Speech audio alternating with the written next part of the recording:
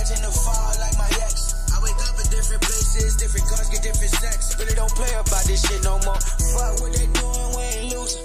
I just changed the closet up, the trip got super stupid. Been this booming, I just left when they think I made this on music. Hated on me the whole time, congratulate me like they knew it. Boys around me had the way out, had to get it on my own. Niggas ain't give me shit, no food up in my plate, not even a bone. Black get caught up just like ops if he switching and moving wrong. My brody got shot by his blood, that's why I always move along. Those enemies ain't fought, them boys is close. If I see that you jealous, I don't want you close. If you telling a bitch, we know you a hoe. They say that they die for you, promise they won't. Them niggas ain't down, them niggas ain't low. Soon as you fall, them boys gon' go. Respect for your bitch, they gon' take where you go. I only stay down for me and I go for me, cause it's only one name on the song. Come out when they be mad, I know they be hating. Only worry about the business they pay me. Money for when I'm sleeping, I gotta get to the check, secure the bag. Fuck it, they hate, fuck it, they mad. Love ain't real, it come with a tag. I get falling for no track. Bitch don't ask me for no hang out on the text, won't answer back. I work hard to be on. Yo, what's going on, y'all? This is Marcus Rosa, a.k.a. Mazuma TV, back at y'all with some more boxing talk, man. Shout out to everybody, every single one of y'all that's in the building right now. You know what I mean? We definitely live. We definitely getting shit popping, man. Shout out to Mazuma Nation. Shout out to the mob. We in the building. As always, man, on the road to 2K. We about to hit that 1,900 mark in due time. Shout out to the nation and the mob for making this possible. I hope y'all had a great week, man. So let's get into the people that's already in the comments because we already got some people in the building. You know what I'm saying? Shout out to my boy Tito, Lorenzo, Stop Motion, Ghost. What up? What up? Hit the like button as soon as y'all come in, man. We got 3 likes, man. Let's get it on up, man. Let's get it on up. You see what I mean? Lorenzo says, not boxing related, but for fellow wrestling fans, Cody finished his story. I'm assuming you talking about Roman Reigns. I was just seeing that, you know, his streak lasted for like 1,300 days or some change. So, yeah, that's crazy. That's almost like when The Undertaker went undefeated in WrestleMania and they ended up snapping that streak. You know what I mean? It gives me kind of those type of vibes. But, you know, shout out to Cody. Shout out to Cody Rhodes. I believe that's his name. Cody Rhodes for getting that motherfucking dub against Roman Reigns. I thought Roman Reigns was going to be able to pull it out. I ain't going to lie to you. You know what I mean? But, you know, that shit premeditated. That shit's already written. And I guess that's what the WWE felt like was best to continue moving their company forward. Hopefully Roman Reigns gets back in the mix and he has like a little revenge story he could get back to where he is. Because I ain't going to lie to you. I fuck with his personality. You know what I mean? I like the charisma. I just fuck with how the way Roman Reigns give it up. Pause. No diddy. You know what I'm saying? So, yeah, that shit going down in Philly. It's in Philly right now. You know what I mean? I got a lot of homies that's over there, you know what I mean, enjoying the event. You know what I mean? I know people that was there for both days and, you know, they really enjoying themselves. You know what I mean? I stopped watching wrestling a long time ago. I just watched little clips here and there. My homie from my old coworker, my former coworker, was trying to get me back into the mix of it, bro. But I just feel like I'm grown right now, man, and I'm on a totally different path, dog. I'm just so focused on boxing and, you know what I mean? I don't really care for any other sport, in all honesty. You know what I mean? I'll leave some type of what? Roman Reigns had leukemia? What? Really? Hold up. Really? He got leukemia.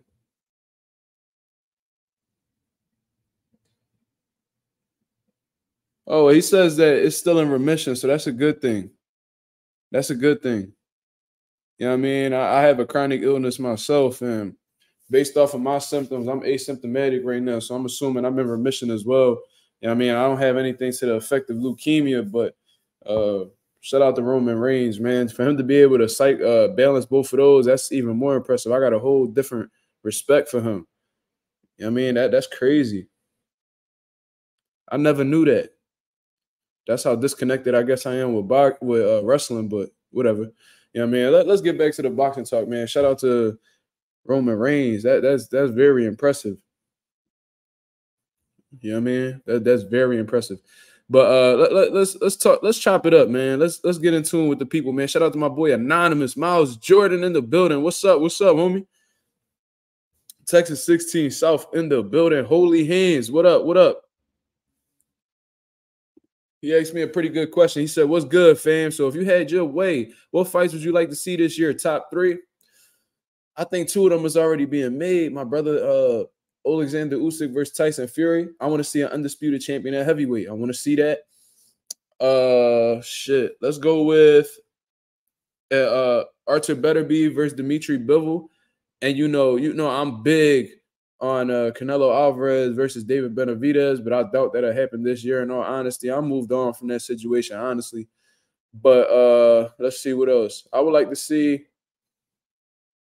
Shit, I was gonna say Terrence Crawford versus Sebastian Fundora, but look like Fundora team don't really want to make that happen for him right now. I'm sure Sebastian Fundora wouldn't mind taking on that challenge, but it seems like it's his team that's holding him back. I think Sebastian cut from that cloth where, you know what I mean, he willing to take the chance. You know what I mean? But I just think that he's listening to the advisors that he compensates. You know what I mean? And some people more man about their shit. Some people take control of their career. And there's other people who, just let the people that they pay control their career. You know what I mean? There's some people that control their own destiny, and there's other people that let people guide it for them. And I just think that's the type of dude that Sebastian Fundora is based off of what's been happening lately. You know what I mean? But shout out to my boy Lorenzo with the $5 super chat. He says, do you think Hearn trying to already make a Cruz versus Matias fight could be detrimental to Matias in his fight with Paro? That's a good question. Let me think about that a little bit. Do you think Hearn trying to already make a Cruz versus Matias fight could be detrimental to Matias? Well, I'm gonna say this. I don't think that he's actually trying to make the fight right now. I think that he's just speaking about the idea or the possibility of them fighting. You know what I mean? I never heard him speak out and say that he's about to sit down with Al Heyman or somebody from PBC, or he's looking to sit down with them ASAP. It just looks like he's just, looking into the future. You know what I mean? I think that he's just looking into the future and what possible fights could be suitable for Subriel Matias if he's successful against Leon Paro. But I do say this, with him speaking like that, I think that he's under the impression that Subriel would defeat Leon Paro. So if I'm Leon Paro, I will feel disrespected by that, in all honesty. You know what I mean? Like, why are you talking about Subriel facing Isaac Cruz? You must be under the assumption that he's going to get past me. So hopefully Leon Paro uses that as motivation and he brings the best version of himself. And if he's able to get the upset, he'll have Eddie Hearn eating his words. You know what I mean? That's just me speaking from a fighter's perspective, because I was one at one point in time. And, there's people that's going to be underestimating you. You know what I mean? I don't know if Leon Paro is signed with Matchroom, but if he is, I will feel genuinely disrespected by that. You know what I mean? It tells you a lot about what Eddie Hearn thinks about the possibility of, like, who will win that fight. You know what I mean? I think that he's under the assumption that Subriel will defeat Leon Paro, because I don't think that would be something that he would say if he thought any different. If he felt like this would be a competitive 50-50 fight, I think he would have threw it out there that, that Leon Paro could be the guy. He could have said, Isaac Cruz versus the winner of Subriel and Leon Paro. He could have easily said that, you know what I mean, and give respect to both guys. But what he did instead was just mention Subriel specifically. So that just lets you know that he believes Subriel. Subconsciously, he's letting you know that, indirectly, but like on his conscience, he genuinely believes that Subriel would defeat Paro. That's just my personal opinion. You know what I mean? You just got to pay attention to what people say, and they'll let you know what's on their mind. You know what I mean? All I know is I see why Hitchins didn't want to fight Matias. Yeah, we're going to talk about that. Benavidez versus Morel, Bud versus Boots. I want to see a new gun against a top gun. Oh, yeah. Bud versus Boots. But, I chopped it up with Bomac and stuff like that. And, it's just not something that's really on their mind right now. Like, I don't know how else to put it. And, I'm at the point in time where it's like, if they don't want to fight, let's just move on to the next one, because there's plenty of great fights that could be made. I'm kind of upset that, Bud is taking this approach where he's not willing to give a guy an opportunity, when the entire course of his career, he was just looking for that one big opportunity and was highly upset that nobody was giving him his opportunity. But now that he's gotten one and he's on top, you know what I mean, and he's, enjoying the fruits of his labor, now he don't want to, the whole thing that he was bitching about his entire career, he's not willing to do for somebody else. So, it is what it is, man. You know what I mean?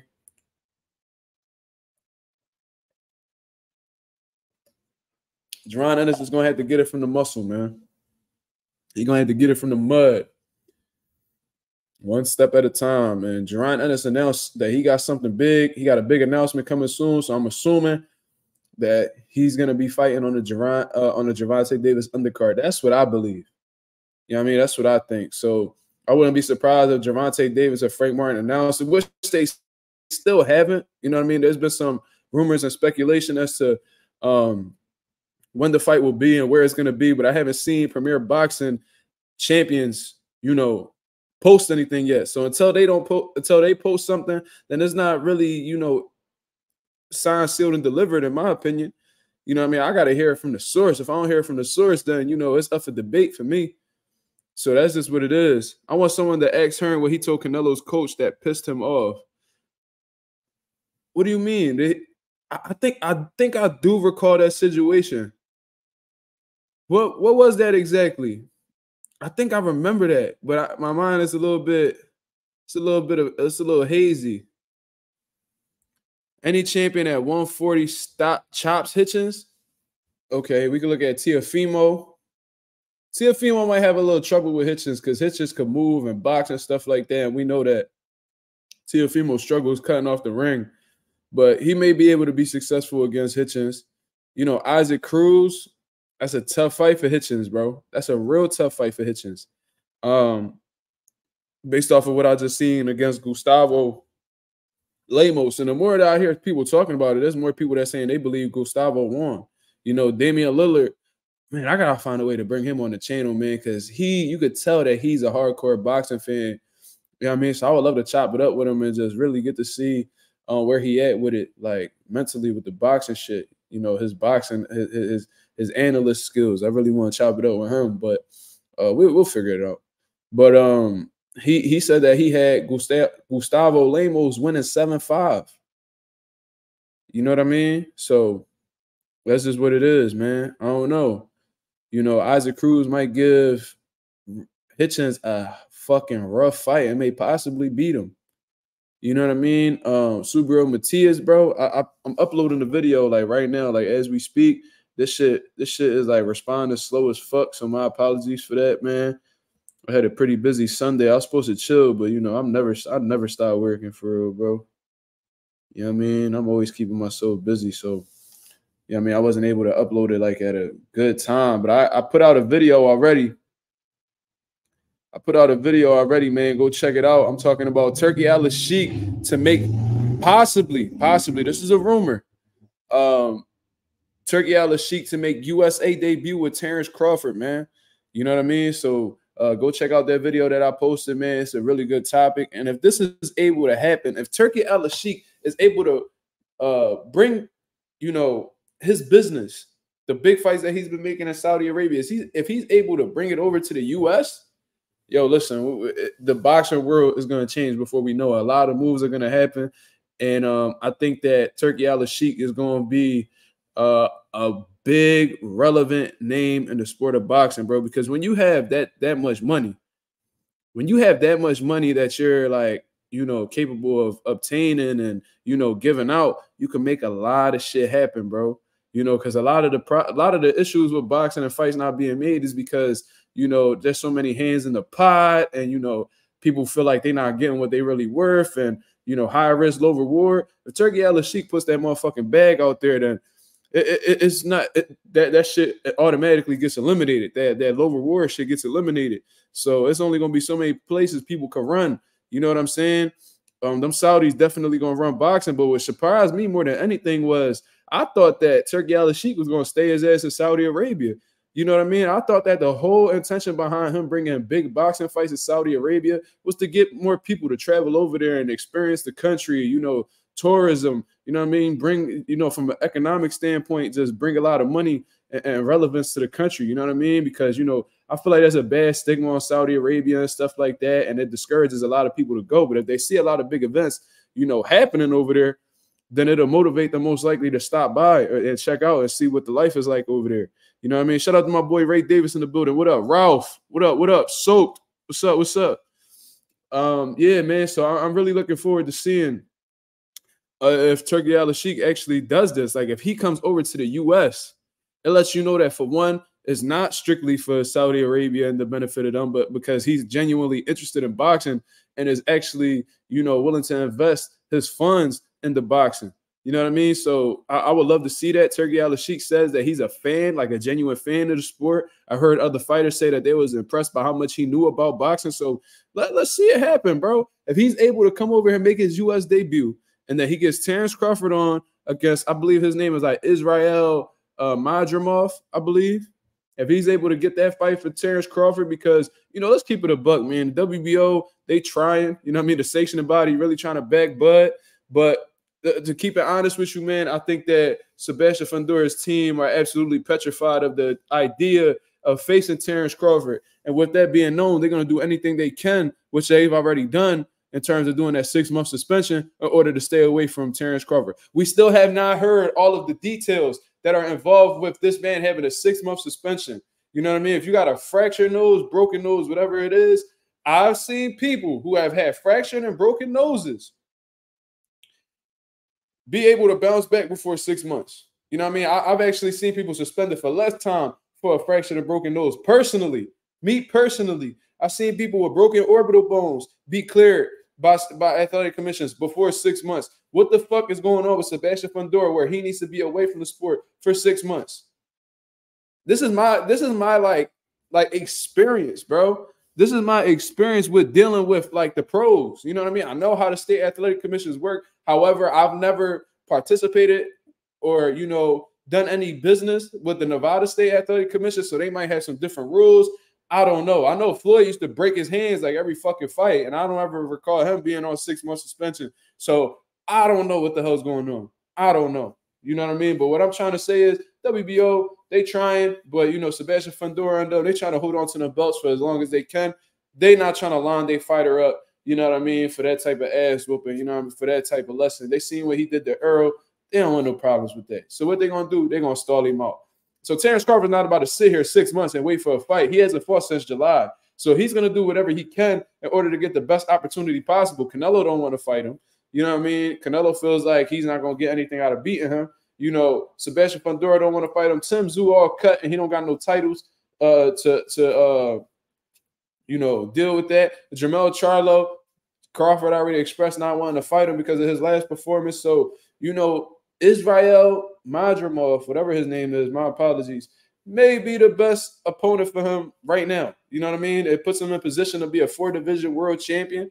And it easily, and if he has the Saudis backing him, how they claim these, according to these rumors, if the Saudis end up backing Terrence Crawford, then this is going to give him infinite options. You know what I mean? If the motherfuckers bring a bag, anybody will fight you. You know what I mean? At least I believe so. You know what I mean? So let's see what happens with that, man. I would love to see, if these rumors are true, how the way these promoters over here are going to start acting. You know what I mean? Are they going to want to be involved with Turki Alycia? Are they going to be discouraged from working with him? Like what's going on? Let me see. I think Arthur Abraham came back with a broken jaw in like 9 months after going to war with Edison Miranda. I remember that. If Haney wins, what direction should he go? And same question for Garcia. Well, if Haney wins, obviously his whole intention is to become undisputed. You know what I mean? If he becomes undisputed, I mean, you can't do that without facing the other champions. So, Subrel just signed with Matchroom, so I'll be looking to try to make that fight immediately if that's what my intentions is. You know what I mean? I think that'll be the easiest fight to make if you're looking for a unification fight. You know what I'm saying? So that's one. He could also, I mean, he was talking about going to 47. I don't know if that's still his thing, but, he could probably steal that Mario Barrios fight from Jaron Ennis. You know what I mean? It seems like Jaron Ennis caught up with that Cody Crawley mandatory.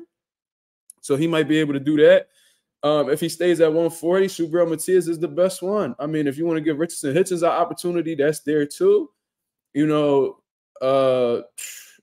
Isaac Cruz, I don't know if BBC is going to really throw Isaac Cruz into a unification fight right away. It seems like they might have him do some defenses or whatever, try to build him up a little bit before they put him up against somebody like Devin Haney.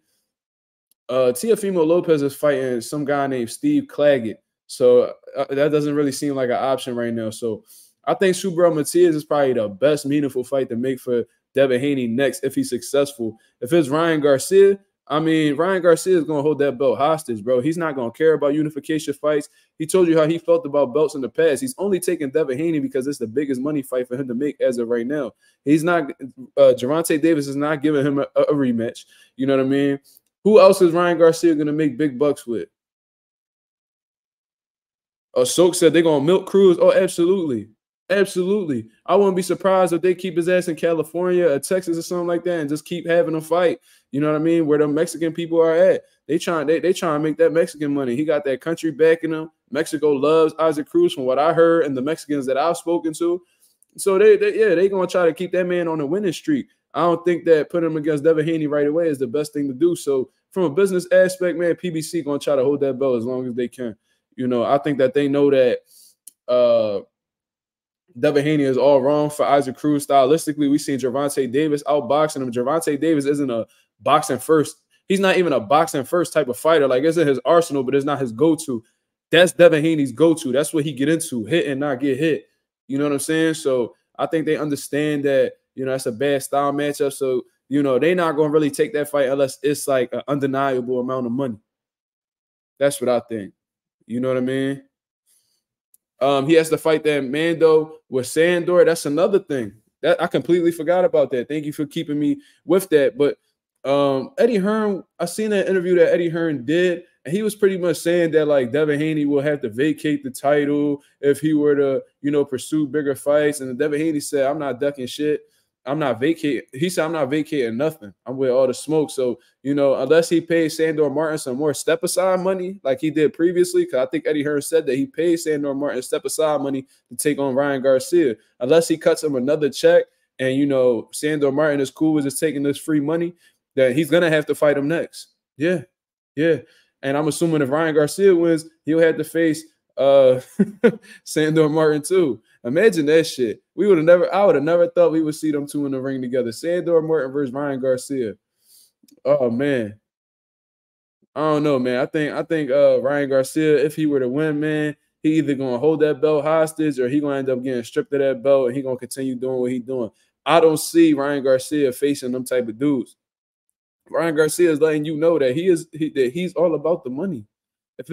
He only fought Devin Haney at this point in time because Devin Haney's stock had rose to an all-time high after that Regis Prograis fight. You know what I mean? Vasyl Lomachenko, you know, becoming undisputed, defeating Vasyl Lomachenko, then moving up and dominating Regis, bro. You know, a lot of people started talking about Devin Haney. Some of my most viewed videos that I make on my channel right now are about Devin Haney. So, you know, he's searched a lot. You know, he's like a trend in the boxing world consistently. So I guess Ryan Garcia looked at the numbers and was like, "Yo, I think this is like the biggest check that I could get right now. So why not?" You know, Ryan Garcia is not really in it for the legacy. He don't give a fuck about none of that. Because if that was the case, if he was all about the legacy, then he would have fought Devin Haney back at 35 when he was his mandatory. Do y'all remember that? Ryan Garcia was Devin's mandatory and he ducked it. You know what I'm saying? So yeah, he said, "Gotta love free money." Yeah, I mean, unless Devin Haney cuts him another check to take on another big fight, then, you know, I guess Sandor Martin's gonna be next. Unless he don't give a fuck about the belt. But he said that he ain't giving up shit. He trying to be undisputed. So you might have to see Sandor next, which isn't really like a stylistically pleasing fight, but you know, it's gonna be a chess match for sure. You know what I mean? So, yo, Ralph crazy as shit. He said, "I swear I seen Claggett at an Apple store. He fixed my phone for me." Yeah, I had some water damage and shit. He told me to get a new phone. I was like, "Fuck out of here, Steve." And I walked out on my phone and shit. Went over one of them them Indian stores and one of them tech niggas. They fixed my phone for me. You know what I'm saying? Fuck Steve Claggett. Can Africa outbox Matias? I mean, it's possible, but based off of what we seen, yes, I mean, anything's possible in the sport of boxing. Shout out to the 32 people that's in the building, man. Let's hit the like button, man. Let's get the likes up. I think I only see 18 likes. Nah, we got to get that up. We need at least 30. Let's go, champ. Let's go, champ. Let's get it popping. Let's get it popping. Oh, somebody dislike. Oh, y'all petty. Oh, y'all petty. Y'all petty. Okay. Nah, but nah, all jokes aside though. I mean, anything is possible in the sport of boxing. You know what I mean? It might be a situation where Africa might raise to the occasion, but if we thinking about like just based off of what we seen and just keeping it 1,000, bro. I seen that this man was struggling with Gustavo, man. It looked like he had gotten hurt by Gustavo a couple times from what I've observed. It was a lot of excessive holding, you know what I mean, with no real work on the inside. You know what I mean? It just seemed like Hitchins was completely overwhelmed, in my opinion. You know what I'm saying? It just seemed like he was overwhelmed. I think that's just the best way to put it, because if he would have stayed calm, stayed relaxed, I think that he could have found a lot of offensive opportunities and really, you know, ran Gustavo into some shots. I seen Gustavo completely come like leap in with hooks and shit like that. You know, uh I think it could have went either way, man. You know what I mean? I think it was that controversial of a fight. I think it was that close of a fight. It could have went 7-5 either way. That's what I think. You know what I mean? I heard people that I respect in the boxing world say that they thought Gustavo edged it out 7-5. I heard other people say that Hitchins barely did enough to get the victory. So it all depends on, you know, how you score fights and what you're looking for, what your criteria is. You know what I mean? I thought 117, 111 was ridiculous if we keep it at 1,000, because all that's saying is that scorecard right there is literally saying that Gustavo only got 3 rounds. You know what I'm saying? So I don't know, man. You know, based off of what I'm seeing and how uncomfortable he was against pressure fighters and how discouraged he looked when he got hit with big shots, it don't look too good against Matias, man. It don't look good against Matias. I think Matias is on a totally different level from Gustavo. I think he lets his hands go a lot more. I think his pressure is a lot more crazier than Gustavo's. I seen Gustavo take a couple rounds off. Yeah, I mean, I seen him. Tim Cheatham. I know exactly who Tim Cheatham is. Spock. I've been hearing about him for a while. He been on bullshit, bro. He been on bullshit. But I appreciate you informing me on who he is. But I've been knew about him. You know what I mean? But well, shit. What I was saying was Matias' pressure is a lot crazier. I don't think Gustavo is on Subriel's Matias level at all. You know what I mean? Subriel is a totally different monster. So if you're struggling with that level of opposition, it's not going to look good, man. I told you guys, yo, that fucking that. Damn, what the fuck was I about to say, bro? I'm reading the comments and I'm getting distracted at the same time. Like I'm trying to think and then I'm reading comments at the same time. What I was saying something along the lines of, oh yeah, if Richardson Hitchins were to fight Subriel, it would look a lot like Subriel versus Malik Hawkins. I'm telling you this. I understand that Richardson Hitchins beat Malik Hawkins. Okay, cool. But stylistically, from a stylistic standpoint, how the way Malik was successful starting off boxing at first, being flashy, turning Matias, but then Matias continued to put pressure on him, landed some big body shots, was chopping away at his body. You know what I mean? His legs went, then he fought a flat-footed fight, and then Subriel punished him after the fact. I could really see that happening. I think that that's exactly how that happened. Richardson Hitchins might provide a little bit more resistance because he's a couple notches above Malik Hawkins, but I think the same thing would transpire, bro. That's just my personal opinion. You know what I mean? Maybe Hitchins could prove me wrong. I've been proven wrong before. I'm not a psychic. You know what I mean? But I think that it's the same fight. I think it's the same stylistic matchup, and I think that Matias will stop Richardson Hitchins. You know what I'm saying? Ray Davis said, I called it live on the ATP. Hitchins was going to struggle, and I had Lemos upset victory 115, 113. He doesn't know how to move laterally. He only boxes off the back foot. Yeah, and like, you know, this is the thing, right? This is what I tell people that's in boxing, right? I tell my fighters, only clinch when you have no other solutions. You know what I mean? Because, you know, clinching doesn't result in you piling up points in hopes to get the victory. You know what I mean? Like we seen Mayweather clinch up Manny Pacquiao, but it was really to disturb his offense. And then once they got the split, Mayweather was back on his offense, dictating the pace. But whenever Manny Pacquiao got a little bit out of pocket, he was getting a little reckless. You know what I mean? Floyd to tie up. Just seemed like Richardson Hitchins didn't really have no solutions other than to tie up. You know what I mean? When he was outside, Hitchins was jabbing, you know, throwing some straight shots here and there. But for the most part, whenever Gustavo was having these moments, you know, there was several times where like Hitchins could have feinted him, you know what I mean? Beat him to the punch, catch a shot. You know what I mean? There was a lot of things that he could have did, but he what he was limited to and what, you know, his mind just resorted to was just tying him up. And I told you guys that Rolly Romero kind of exposed Richardson Hitchins and him being extremely uncomfortable against strong, big punching pressure fighters. You know what I mean? Rolly Romero is a big, strong dude, and he lets his hands go, and he got a lot of pop behind his punches. And I told you guys, I haven't really seen him fight anybody who fights like that style-wise. And then I watched Gustavo, and I was like, okay, Gustavo might be able to give you some trouble. I didn't say it on the live, but I was just watching some film a little bit before the fight happened. And I was like, okay, Gustavo's tough. You know what I mean? I seen that he was tough. He had a good record. You know what I'm saying?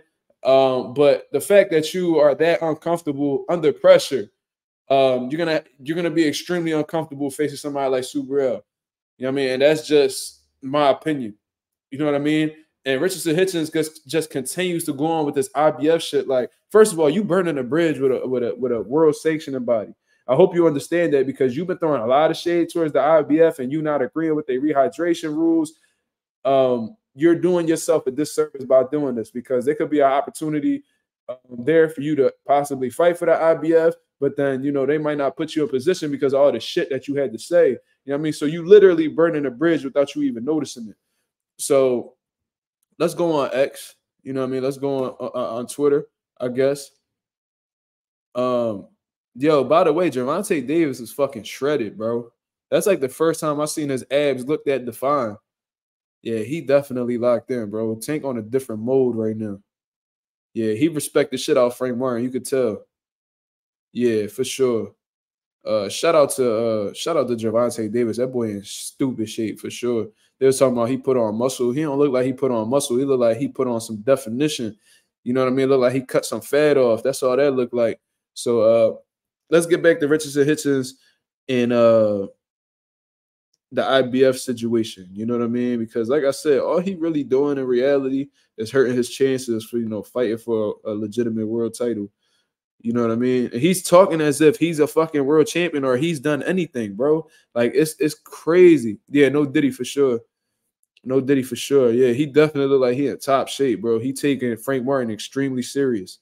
Shout out to the 41 people that's in the building, man. Hit the like button, man, if you appreciate the content. But I'm telling you right now, that dude is on a different level right now. Gervonta Davis, I've never seen him look that small and just, you know, cut up. Because usually when he sit on the scale, you don't really see his abs all like that. It might be because of a lot of the tattoos that he has and shit like that. But just seeing him after that workout right there, he's in shape. It looked like he on weight already, honestly.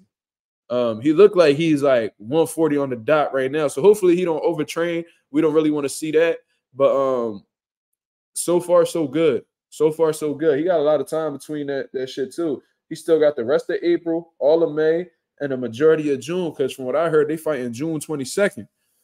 You know what I mean? Let's see what Richardson Hitchins says. So he says, if y'all think Lamos won, we could run that shit back again in New York City in September. I'm with all that. And no IBF rules this time. I beat this dude clearly, and I'll do it again to show y'all what's up. So he just the IBF just catches a stray just because, you know, he has a controversial fight. You know what I mean? That don't really make any sense at all. But this is what the people are not telling you. You know what I mean? If somebody by the name of HLD responded to it, and this is what I told you the last time I was on live, and I was talking about Richardson Hitchins. I said that the IBF has a 10-pound rehydration limit. You know what I mean? But that weigh-in is literally at like 8 in the fucking morning. You know what I'm saying? So all you got to do is just put on a solid 9 to 10 pounds and just fall back for the rest of the night, right? You weigh in at like 7, 8 in the morning. Then you have until 8 in the morning all the way to the night of the fight. If you're the main event, you're probably not going to fight till 10:30, 11 o'clock, bro. So all you really got to do is just hold that weight for a little bit, hold that 9 to 10 pounds, which you should be able to do, because you say you walk around at you say your fight weight is 154. So if you go from 140 to 150, you'll feel significantly better. And then from 8 in the morning until 11 o'clock at night, assuming that you're the main event, you can put on that additional 4 pounds, bro. It don't make any sense, bro. This whole shit this whole route that you're taking with acting like you have such a problem with the rehydration process with the IBF, bro, I'm calling bullshit, bro. I'm calling bullshit. You know what I mean? They provided a document right here. It says the IBF 10-pound rehydration is only till the next morning. Then you can rehydrate as much as you want till the fight. This is something that I've been telling y'all, bro. I remember when Daniel Jacobs had that 10-pound limit, he violated against Triple G. They had a weigh-in at like 8 in the morning. I believe their fight was in New York. Where did Daniel Jacobs and Triple G fight at, bro?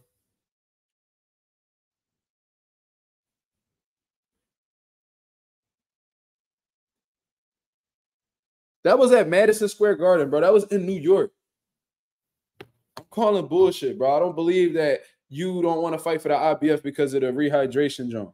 I don't believe it, bro. If you say your fight weight is 154, if you only putting on 14 pounds, put on that 10 pounds that night after you weigh in, chill. You could put on 10 pounds and just relax, bro. Just eat, just rehydrate and just continuously check your weight. Check your weight, check your weight. You know what I mean? Once you hit like 139, just relax. You know what I mean? Just relax. Wake up the next morning, weigh in. You won't violate the rehydration process. Then you have all that time, literally 12 hours and some change, 15 hours to rehydrate. Why is that so hard? You could get a fucking, I mean, if the commission will allow you, you can get you a little vitamin IV. Put the nutrition, put the vitamins and minerals back in your system. You'll feel great. You'll probably be more than 154 at the end of the day. What the fuck is the problem? When did Triple G fight Jacobs? They fought a while ago. This was like 2017, I believe. Who the fuck is the IBF? Who the fuck is the IBF anyway? What you mean? They're one of the most they're one of the 4 major world titles. What are you talking about?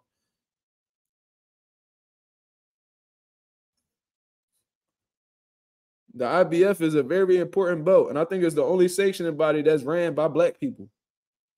So yeah, I rock with the IBF. But the thing is, it's not that difficult, bro.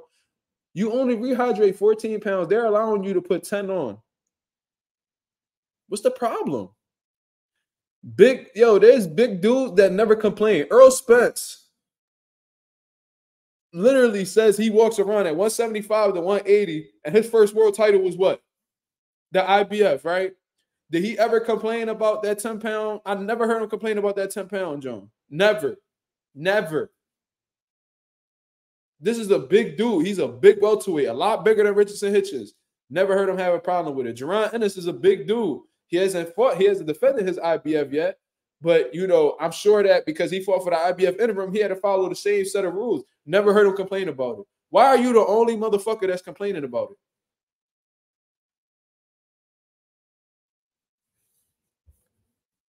He says, I know who they are, but why do they even exist? Should only be one belt. Sorry, I'm from the MMA world. No, it's all right. It's all right. It's cool for you to ask questions. But unfortunately, how like the UFC set up, they only got 2 belts. They got the interim and the world title. Boxing's totally set up different, man. You know what I mean? They're trying to creep the IBO up in there, try to count the Ring magazine. But for the most part, in order for you to become the man in the division, you have to obtain all 4 belts, because until you obtain the 4 belts, everybody that's a champion in the division has a say so and calling themselves the best. Teofimo has a case for saying that he's the best. Devin Haney has a case. Subrel has a case. Isaac Cruz now has a case. The only way that we could really find out is if they eliminate each other. So in order for you to be undisputed, you need the IBF, the WBO, the WBA, and the WBC. You see what I mean? Wasn't the WBC the OG? I don't know if they've been the OG. I know that they're the most popular one because of the history and stuff like that. But I don't even know. I would have to see when the IBF originated. You know what I mean? Let's do some Googles. Let's do some Googles. Because I know for a long time the WBO wasn't really accepted by people, until a little bit later on.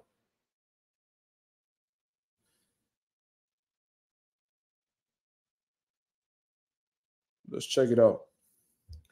So, the IBF was founded in 1983.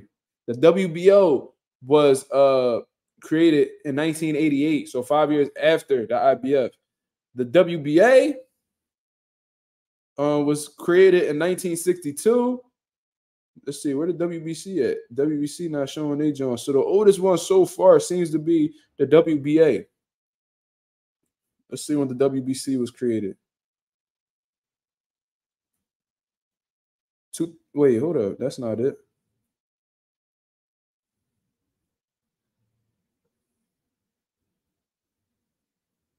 $1963. So the WBC was founded in 1963.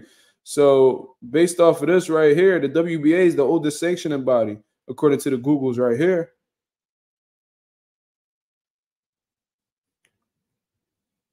Okay, so the WBA is a year older than the WBC.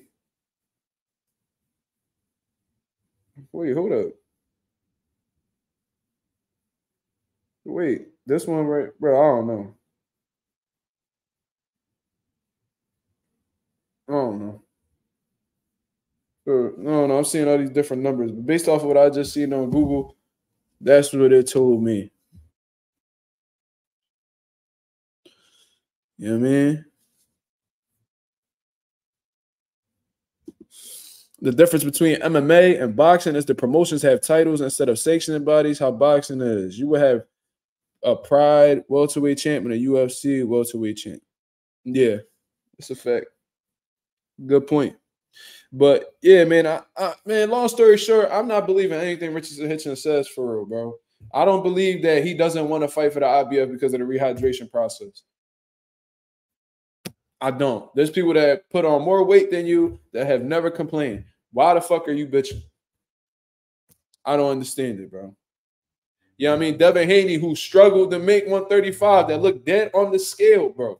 Looked super dead on the scale. The man looked like he had trouble, walking at that point. When he fought Vasyl Lomachenko, y'all peeped, they never showed him weigh in, right? The man was all hooded up. You know what I mean? They didn't allow nobody to go in the rooms or anything like that. That let you know how bad of a weight cut it was for Devin Haney. He did not want anybody to see how he looked when he weighed in against Vasyl Lomachenko. And he still followed the IBF orders. So if he could do that, why can't you? Make it make sense, bro. Don't just keep it a buck. You don't want to fight Subriel Matias, bro. Your heart pump Kool-Aid, my nigga. It's cool. Like, there's no other way to really put it. You talk so greasy. You talk so fucking greasy, bro. But you struggled against a relatively unknown person. He had a solid record. So that don't mean he ass. Unknown don't mean ass. But as much as you talk crazy about Devin Haney. You say you want the winner of Subriel and Leah Paro, but then you say shit about the IBF. And you talk so arrogant as if like you really that dude, but you laying an egg against Gustavo. If you that nigga how you claim you is, Gustavo shouldn't have been a problem. I know Devin wouldn't have struggled with it, or Subriel or any of them dudes. You know what I'm saying? I don't know. I ain't buying it, bro. I ain't buying nothing that he's talking about. And then let's talk about Edgar Berlanga, nut ass, right? Edgar Berlanga. Because he another cornball. Bro, I'm not gonna blame it on Brooklyn, bro. I'm not. My father from Brooklyn. I got some cool people that I fuck with from Brooklyn. Note, Ree and shit like that. But let's just talk about this shit, bro. Because these motherfuckers making Brooklyn look bad. So Edgar Berlanga, I never heard this man mention Diego Pacheco name ever, right? Because Edgar Berlanga's whole mission right now is to fight Canelo Alvarez, right? He's been calling for that fight, Mexico versus Puerto Rico. Oh, I'm a star. He's a star, bro. You're not a fucking star. Have you ever fought on pay-per-view? What are you selling out, bro? Like, let me know how much you making. Who have you fought? You know what I mean? Because part of being a star is eliminating top opposition. Canelo did it. Devin did it. Tank did it. What you doing? You ain't doing none of that. You not on their level, right? So let's get that out the way. So he was talking about how since he had just beat up, he just beat up this fucking UK level guy, I believe. I forgot what his name was. Let me get his name right so I don't you know what I mean? I ain't trying to disrespect nobody. You never know who watching. You know what I'm saying? So let me come up with the dude name. He stopped Patrick McCrory, right? He stopped the 18-0, stopped him in the 6th round, right? Cool. So I remember that after the fight, he was saying he was the mandatory for Canelo Alvarez, the mandatory for Canelo Alvarez. He got to fight me, and I ain't gonna lie, he had me good. He tricked me good. I was like, ah, shit, man. I guess Canelo gonna have to fight him because he the mandatory, right? Wrong. I don't think Canelo has mandatories. I think he's a WBA super champion. If I'm mistaken, please let me know. But as far as I'm concerned, the WBA regular champion is David Morrell. So based off of that logic, you are not the mandatory for Canelo Alvarez. You are the mandatory for David Morrell. That's right. I don't know what made him think that. I don't know who told him that. Did he come up with this on his own? I don't know what the hell he's talking about. But ever since the WBA came out and said, you're actually the mandatory for David Morrell, Edgar Berlanga has been very quiet. Very quiet. You know why? I know why. Do y'all know why? Leave some comments below. You let me know why he's been quiet about being David Morrell mandatory. Let me know.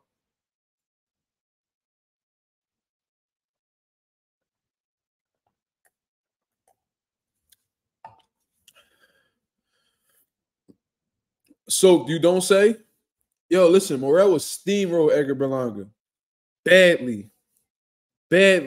That'll be a bad jump, bro. I'm telling you that. And then you gonna come out. The reason why I'm bringing up Edgar Berlanga is because I seen the little tweet that he had put up talking about Pacheco his ass, right? Now Pacheco went in there with a guy who was undefeated, as far as I know. Let me do my Googles. I don't want to say something that ain't true. You know what I mean? I did watch the fight though. You know what I'm saying? I did watch it. He went up against a guy who was 15-0, Sean McCalman, right? Now, this dude was an extremely tough dude, and I told you guys on the live that he was solid based off of some of the guys that he has beat. He's defeated Money Powell, and he's defeated Von Alexander. Now, I know both of these dudes because I had a pro that was about to fight Von Alexander, and I was studying the dude, and I was like, yo, this dude ain't no fucking joke. Money Powell, I remember him right before he made his pro debut. He was on Dante's Boxing Nation. And you know, he had some devastating knockouts in the amateurs and sparring sessions. They was building him up crazy. I remember he was doing interviews on Boxing Ego. Like I remember Money Powell. Money Powell is a problem. So if you're able to defeat both of those guys, that speaks volumes about you. Not only that, based off of what I've seen, the dude made it an ugly fight. The dude had a long ass reach, and Diego Pacheco is accustomed to being a taller fighter. Diego Pacheco is like 6'4".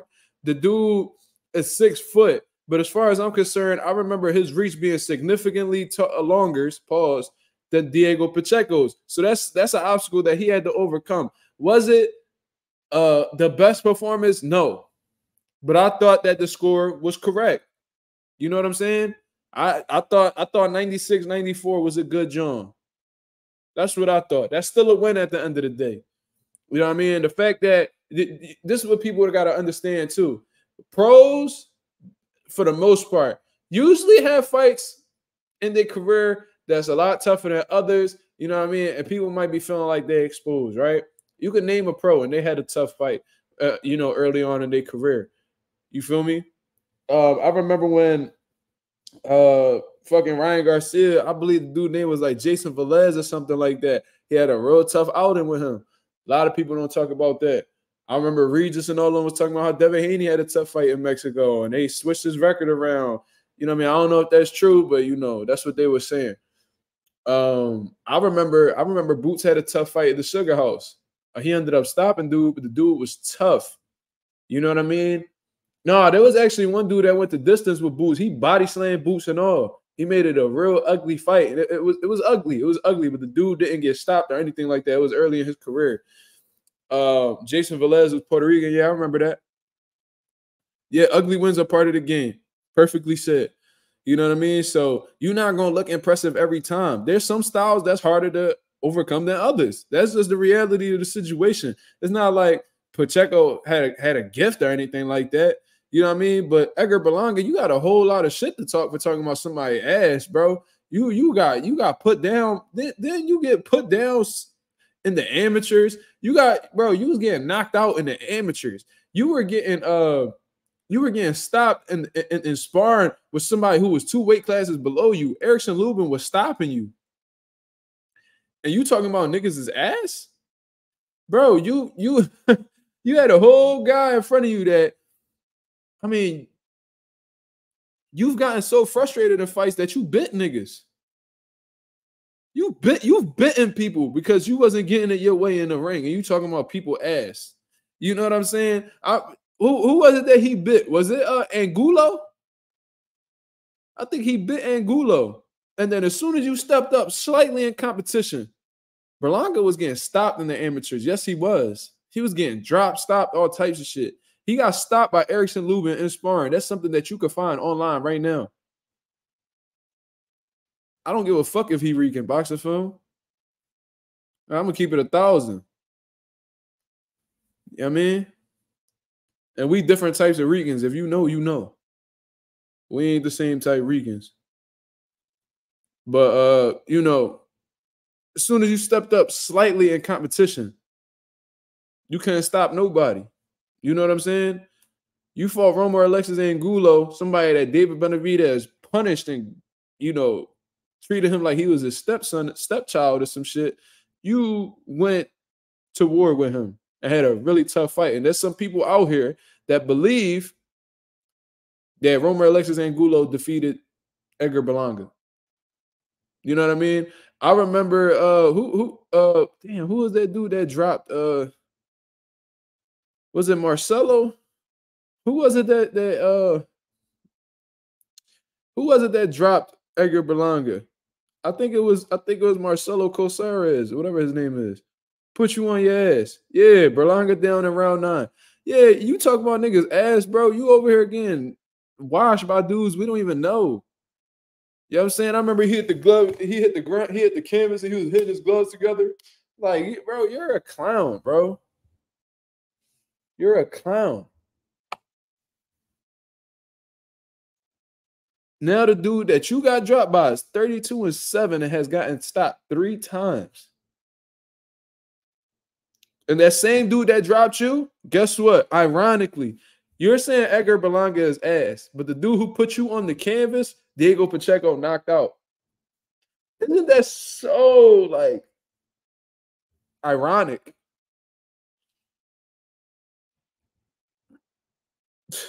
It's like you can't make this up, yo.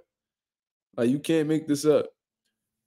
You talking shit about the dude that you talking shit about the dude that stopped the dude that put you on your ass.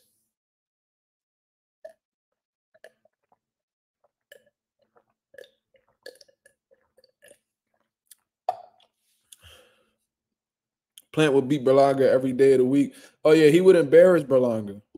He would embarrass him. They know that. That's why Caleb Plant, he don't even entertain that. He talking about Jamal Charlo. He don't give a fuck about no Edgar Berlanga. They already know that he protected. They know there ain't no point in calling him out. That shit not gonna happen, bro. When he was on Top Rank, he was under that protection program. You know what I mean? They were selecting his opponents real carefully. Then at one point in time, he felt like that he was too big of a star to be getting paid those little small paychecks. Although you have done nothing. You have done nothing in boxing. You know what I'm saying? You have done absolutely nothing. You haven't beat no top quality guys. You have not won a world title. You've literally done nothing. There's people all around you that's accomplishing a lot. You know what I mean? That's still with Top Rank. And somehow you feel like, you know, you bring too much to the table and Top Rank not giving you enough. So they let you go. Now you with Matchroom because you think you was about to get this Canelo fight, and all you end up getting was a mandatory slot for David Morrell. And now you quiet as shit. You know, you went over to Matchroom, Canelo Alvarez signed with PBC immediately afterwards. Ain't that some shit? Will he sell out? Will he sell out the small room at Madison Square? Yo, Edgar Berlanga, listen, man. Oh my God. Let's look at this, man. Edgar Berlanga, bro, he sell tickets, right? In New York. But if he's this star, I mean, he fought McCrory in Orlando, Florida. What he sell over there? What he sell over there? Somebody let me know. If he just started, why they just keep him in New York? If you a star, you could be able to sell anywhere, like Gervonta Davis. Gervonta Davis will fight in Atlanta. Then he'll fight in his hometown. Then he'll fight in Vegas. Then he could go literally anywhere. They saying the Frank Martin fight is gonna be in Houston. When you a star, you could literally fight anywhere, and the people are gonna come to you. Is Edgar Berlanga capable of doing shit like that? Boxing Film says he has a lot of Puerto Rican fans. That's not what I heard. That's not what I heard. I know a lot of media outlets in Puerto Rico. I know people I know Puerto Ricans that run media outlets, and they say how the island don't really fuck with Edgar Berlanga like that. You know what I'm saying? That's just me. I don't know what anybody else. I'm gonna have to go out there. I'm gonna be in Puerto Rico the end of this month. So when I go over there, I'm gonna ask people what they think about Edgar. But from what I've heard from several media outlets from Puerto Rico, they don't really take too kindly to Edgar Berlanga. That's just what I heard. Yeah, Lorenzo, that's exactly what I was saying, bro. It's different type of Ricans out here. You know what I mean? There's different type Ricans. And that I'm gonna just keep it like that. You know what I mean? He don't come from the same bloodline as me. I know that. He shouldn't even be saying nigga for real, for real. Why I don't like Edgar? It's not necessarily that I don't like him. It's just like I think he gets a lot of credit for accomplishing nothing. You know what I mean? Like what this dude he comes onto the scene, and you should have that type of confidence. You know what I mean? You should carry yourself in that way, but it's a level of arrogance to him where he feels like he's above certain shit. You have literally fought nobody. You've done nothing for the sport of boxing, bro. To keep it honest with you, you was known for that first round knockout shit, but ever since you stepped up in opposition, man, you've been struggling. You know what I'm saying? You've been struggling. You ain't been living up to the expectation, bro. You I remember Jesse Hart was calling you out consistently. He's from Philly. Nah, he ain't nigga Rican J Cash. That's what I'm trying to say, but I ain't trying to say too much on here. Yeah, I mean, he not. He definitely got that Spaniard blood in him. It's cool. All Puerto Ricans do, but Edgar Berlanga can't do this shit with his hair. That's all I know. You know what I mean? He ain't got no dark people in his family. You know what I mean? Put an ancestry test on that boy. That shit gonna be all out in Spain. And all them different Jones. Got a lot of colonizer blood in him. Yeah, he definitely a hype job, bro. He definitely a hype job. He hasn't done anything. And they big him up as if he's this huge star, bro. He's a nobody. That's just me personally. He's well known. Top Rank did a good job and building him up to be this first round knockout machine and shit like that. But once he stepped up just a little bit against Damon Nicholson, we got to really see who Edgar Berlanga was. You know what I mean? I just think that he's been heavily protected. He's a result of good matchmaking, good promotion, good management. That's why I don't really like him. He played like he's this star and that he's the best. And the fact that he feels that entitled to a Canelo Alvarez fight is insane to me, bro. What the fuck have you done? Yo, Canelo Alvarez is going out here and he's calling David Benavidez a nobody. And David Benavidez has accomplished a lot more than Edgar Berlanga. So based off of that logic, what the fuck is Edgar Berlanga? And David Benavidez is a nobody. He just beat two quality guys back to back. He literally, in the little bit of time, that he's been relevant and been well known in boxing, he's beaten 3 world champions? Darrell, Plant, Demetrius Andrade, that's 3. What level of fighters has Edgar Berlanga defeated? How many world champions has he beat?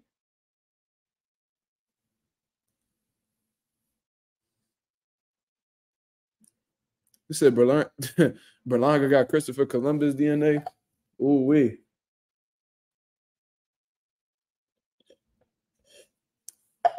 Wow.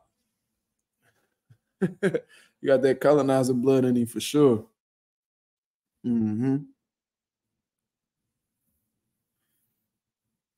There's a lot I want to say on here, but He monetized the shit, so we gotta keep it at a minimum. He said, "Damn, you right. He does have Spain in him. I see it in his blood and his skin tone." I mean, you know, my dad's side heavy Africans. They came over from Nigeria and stuff like that. Our DNA is traced back to the Bantu tribe. You know what I mean? So, my mom, she has African on her side as well, but she also has Spaniard. You know what I mean? So you could be a little bit on the lighter side and still have that African blood in you. You know what I mean? There's a lot of biracial people out here, but you know what I mean? Like, yeah, Edgar Berlanga ain't got nothing. Like Edgar don't even got the, you know what I mean? He ain't got nothing about him. He ain't got no. Man, let me chill out. Let me chill out.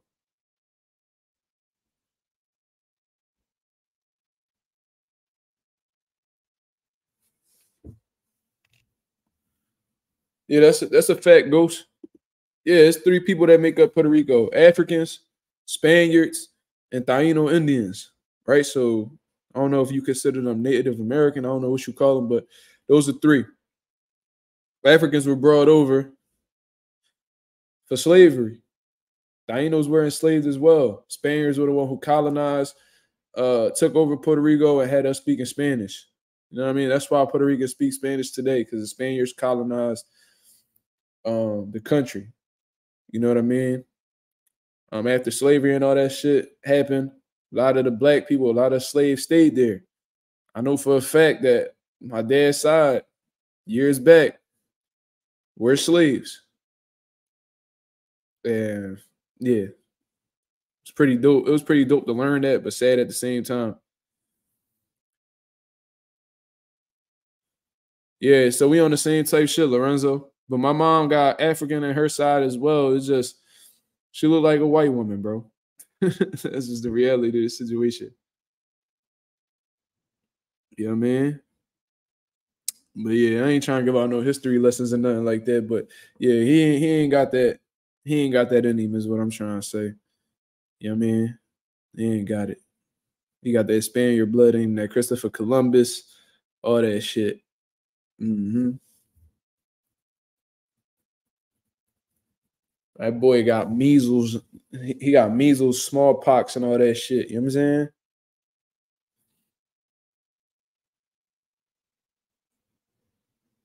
Hold up. Comes out and I see the top. That boy got measles. He got measles, smallpox, and all that shit. You know what I'm saying? We all slave origins. My family is Sicilian. He said he ain't got an inside boxing game, no defense. That's a fact. That's a fact. Yeah, like Berlanga got power, but you could tell mentally he ain't there. You know what I mean? He gets frustrated real easily. Like Teofimo. Teofimo will start off a certain way. You know what I mean? He start off a certain way, and then when he meets a little resistance, he literally forgets everything. And he resorts to doing, bullshit. Edgar Berlanga, the type nigga that, shit ain't going his way, he meet a little resistance, he bites you. You know what I mean? It turned into a fight with him. He be drawn. He forget he in a boxing ring. That's how frustrated he get. And that's just, I don't know. He got a lot of bad qualities about him, for real, for real. Pagas said, I'm Haitian, but I don't really fuck with Hitchins. That's crazy. You called him Hitchins. Yo.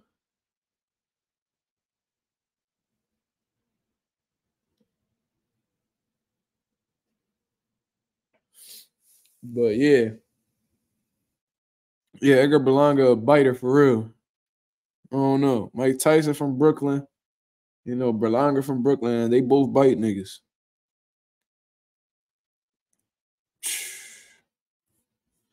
My son Hitchins gonna get back. Look at Ree. Look at Ree. His Brooklyn brother. I know he ain't gonna get back against Matias. I know that. You better spend that block against Gustavo and rematch him. He said Hitchins better not activate his mandatory because he'll be hurt by Christmas. I don't know why that shit's so funny. That's hilarious though. Shout out to the 39 people that's in the building, man. Hit the like, man. Hit the like. We on here chopping it up. I just seen J. Cole on stage apologizing to Kendrick. Hold on. So what I want to say right here tonight, I moved in a way that I feel spiritually feel bad on me. Like, nigga, shut up. Like, jab my nigga back, and I try to keep it friendly. But at the end of the day, when I listen to it and when it comes out and I see the talk, that shit don't sit right with my spirit. That shit make me feel. That shit disrupts my fucking peace. Oh, so what I want to say right here tonight is in the midst of me doing that and in that shit, trying to find a little angle and downplay this nigga's fucking catalog and his greatness. I want to say right now tonight, how many people think Kendrick Lamar is one of the greatest motherfuckers that ever touched? Man, shut up, man. There's war out this bitch. Why is you trying to play friendly, man? Oh my God, bro. He don't got no dog in him, bro. I hate that shit, bro. You did the right thing by replying to this motherfucker. Now you on stage talking about, oh, it didn't sit right with my spirit. I ain't like that angle I took, man. He's one of the greatest of all. Bro, what the fuck is you doing, bro? Stand on your business, my nigga. You acting like you spent the block, nigga. Oh my God, bro. Now, if Kendrick respond, bro, what you gonna do? You still gonna play that love approach? You still gonna play it cool? Jesus Christ, bro. It'd be hard to be a fucking Cole fan with how the way he be moving sometimes, bro. I was bitching about him on Instagram, how he ain't got no dog in him. He ain't responding to Kendrick. He made a response to Kendrick. That shit was all right. You know what I'm saying? It was a nice little beginning. You know what I mean? It was like he said, it was a warning shot. That's definitely what it was. But if fucking Kendrick responds to this nigga, and you still gonna take because you talking about, oh man, I feel bad, that's my brother. Oh, but if he swing back at you, you gonna stay hit.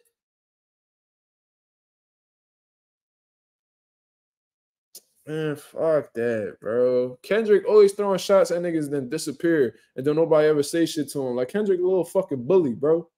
Fuck all that. Jesus Christ. He a little bully. He like to talk shit and then disappear for another 5 years. No, fuck you, man.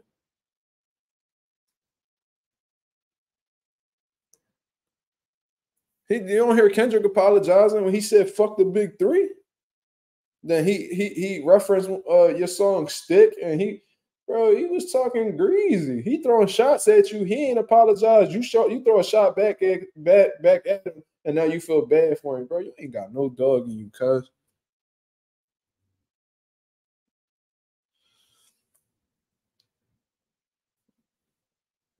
Man, I don't give a fuck, bro. Yo, if Cole really snap and stop being so fucking soft, I think he'd get right with Kendrick. Kendrick ain't. They be acting like he on another dimension, bro. He ain't, nah, bro. That shit closer than you think. Cole really gifted like that, bro. He nasty. Fuck all that apologizing shit. Look, now he just fucked up, bro. He apologized to Kendrick, and now Kendrick about to be right at him. About to be right at him. Bro, Cole was never the weakest, bro. You don't know what you talking about, Ree. Stop talking, bro. Neither one of them niggas would tell you that. You tripping. Drake a better rapper than Cole? Get the fuck out of here. He make better. He good for the hits and all that shit. Come on, man. Stop it. You don't listen. I could tell you don't listen to Cole by saying certain shit like that. You don't listen to him, bro. If you did, you wouldn't be saying nothing like that. But anyway, I ain't even about to get heated about that shit. This is what it is.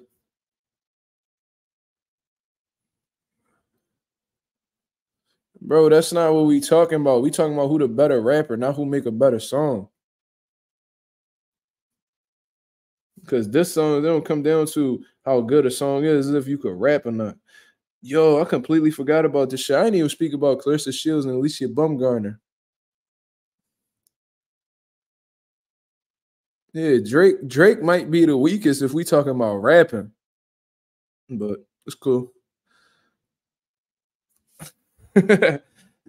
He said Canelo is a disgrace to boxing and he fears Benavidez. Oh yeah, Jordan, we know that, my brother.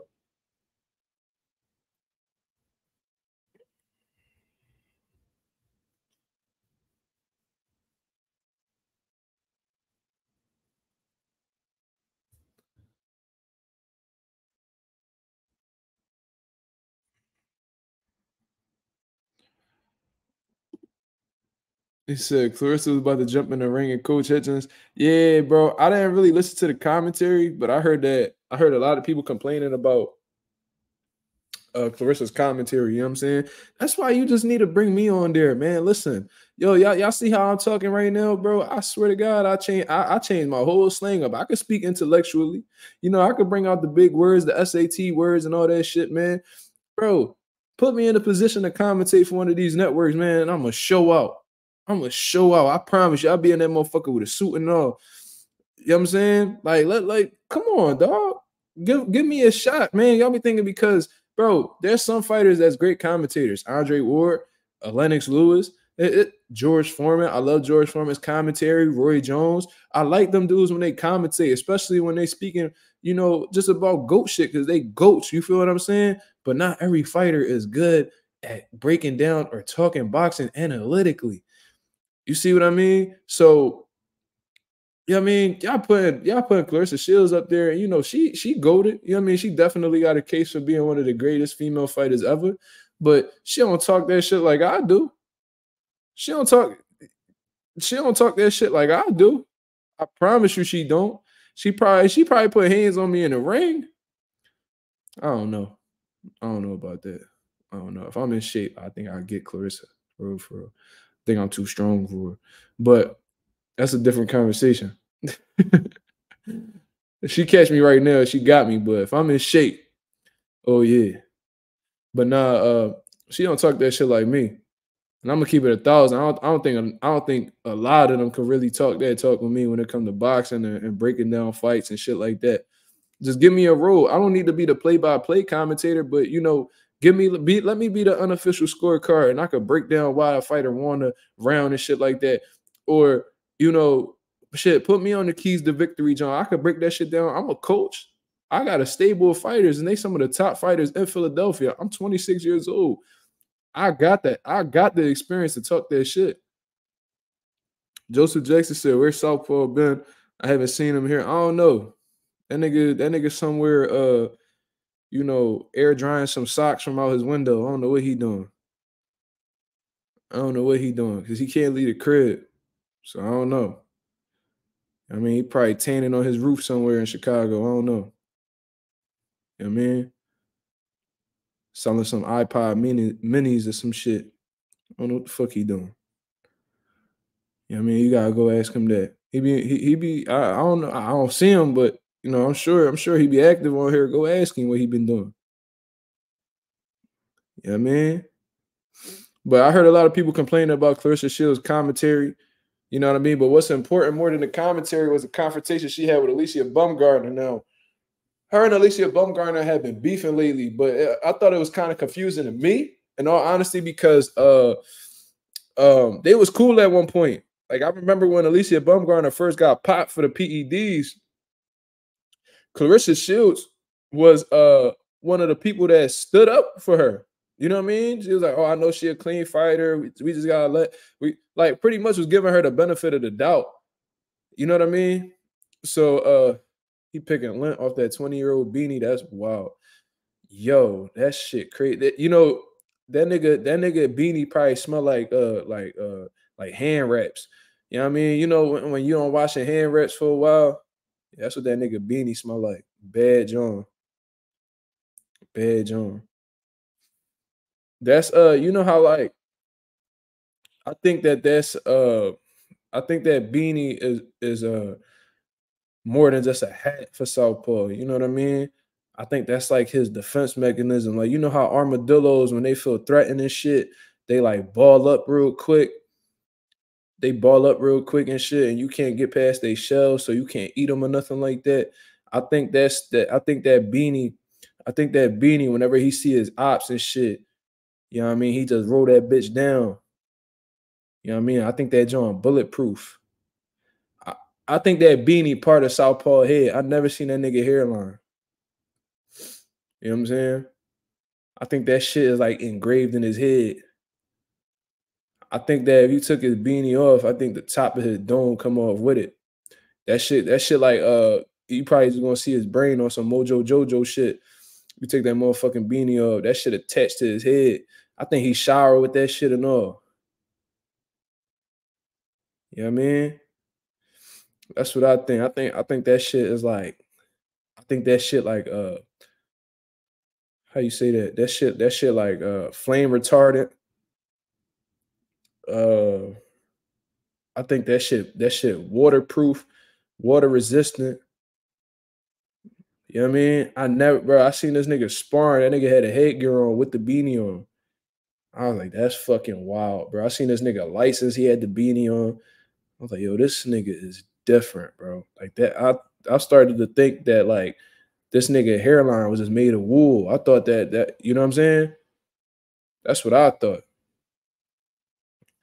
Yeah. So I don't know what's up with him.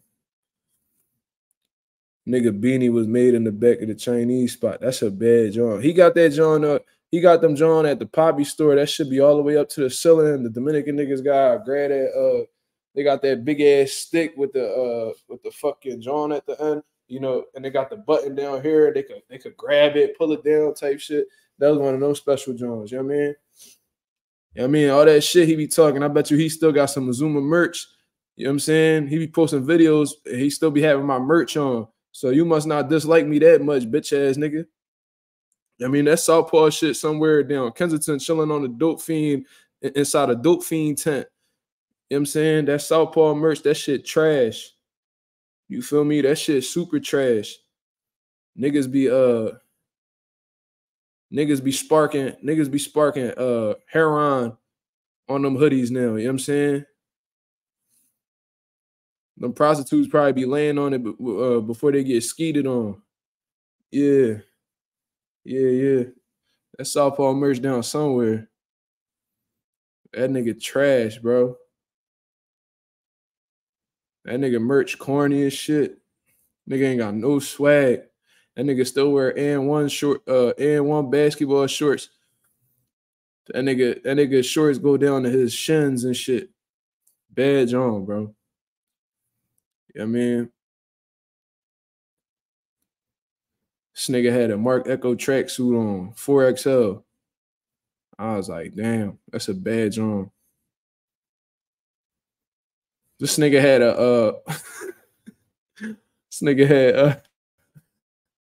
an Ed Hardy sparring set on.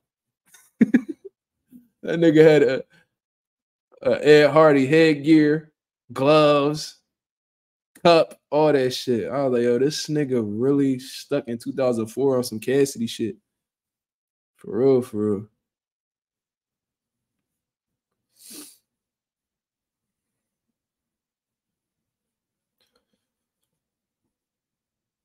Mm-hmm. Yeah. They be that's the thing though. Like, I heard that them niggas in Chicago, they been having like, cause it gets so cold in Chicago that they be having trouble, like, you know what I mean, getting their heating systems to work and shit like that. But they said that if they was able to do like a little small like incision in Southpaw's beanie, that shit could heat up the whole city for like 3 years. You know what I'm saying? That tight ass beanie, that shit hold in a lot of you know what I mean, that shit's so dry. You know what I mean? If they spark a flame next to it, you know, like dead leaves, you know, like if you like, you know, you put some fire to some dead leaves, that shit could cause a crazy fire and shit like that. If they was able to just take a little piece off of Southpaw beanie and shit, and you know, strike a little match on it, you know what I mean? That shit could heat up the whole hood for 3 years. You know what I mean? So yeah, bro. That nigga was trying to get me to make his merch. I was like, fuck out of here, nigga. Fuck you talking about? I mean, chop. I don't do none of that. We don't work for free. Yo, he slammed that beanie to the floor. He gonna you know how like that nuke that they dropped in I think it was like Hiroshima or some shit like that, and the nuke was so hot that like it burnt the boy's shadow into the wall. I think that if he slammed that beanie, I hope that he do it when his family not in there. You know what I'm saying? Because I think that Southpaw would melt Hiroshima. Yeah, I think that Southpaw would melt. You know what I mean? That's what I think. That he got to chill. He got to be more considerate of the people around him. You know what I mean? I think that shit. I think that'd be a bad job. But yeah, we losing viewers and shit because we talking about this clown.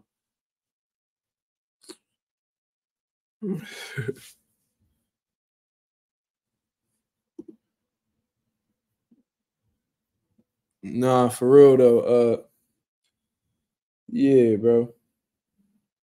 Yeah, we ain't gonna talk about it no more. I hope they screen record that and send it to him too, cause I'm waiting for him to call my phone. Turkey.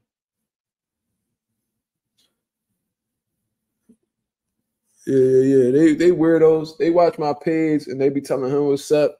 Now he be having a lot to say about me. You know what I mean? From what last time I checked, you got like 60, 70,000 subscribers. I ain't even got 2K yet. Why are you so worried about me? You know what I mean? So we gave him a little bit of attention today, but we going to get back to the boxing talk. You know what I mean? What I really do, you know what I mean? I ain't got to sell no controversy. You know what I mean? I could just talk boxing and they rock with me. You know what I mean? They donate to the channel. They rock with the channel. Views consistent. You know what I mean? I ain't doing the views you doing, but I'm holding my own. You feel what I mean? I ain't got to collab with nobody. Every time I go live, I be dolo and the people rock with me, and that's just what it is. You feel what I'm saying? I got the best support system on YouTube, man, hands down. Shout out to the nation. I shout out the nation every time. I shout out the nation every time. Name one video that I put up that I don't shout out the nation. Come on, man. Southpaw don't even rock with y'all. He be taking y'all money and still be disrespecting y'all. Y'all be like, oh, man, Southpaw, that's a funny guy. No, he's a fucking schizophrenic, bro. He's a fucking schizophrenic, clearly.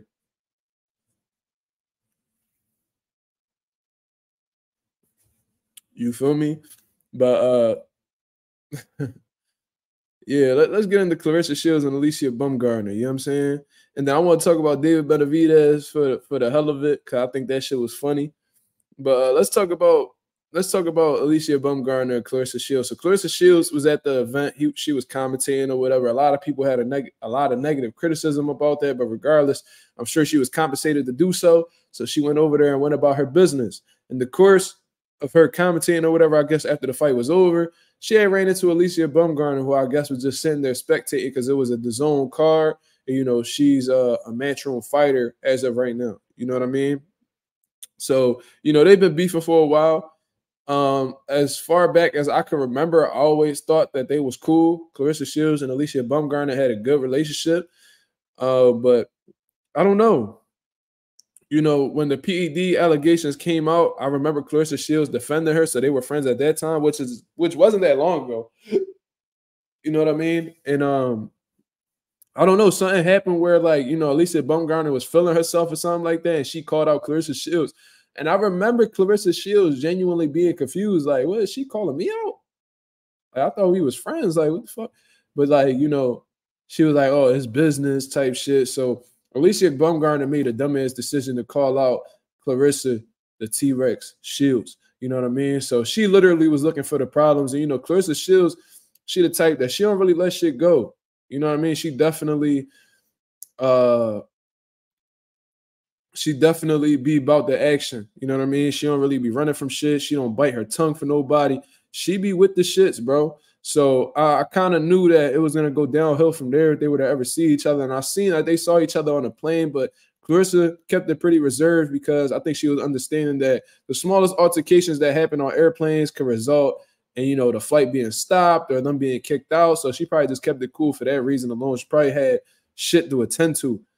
You know what I mean? But, you know, when they were talking back and forth, you know, Alycia Baumgardner was talking about, she was talking about how she wanted Claressa to come down to 47. And I'm looking at Claressa Shields' body, and she thick. You know what I'm saying? She's a heavy girl. And she even admitted that she was 175 pounds. All that legs and ass that she got, I knew there was no way that she would make 147 pounds. So I don't even understand why Alycia Baumgardner was asking, like requesting that as if she's the A side. You know what I mean? I do remember Claressa Shields bringing up the fact that she could go down to 47, but you know, things change.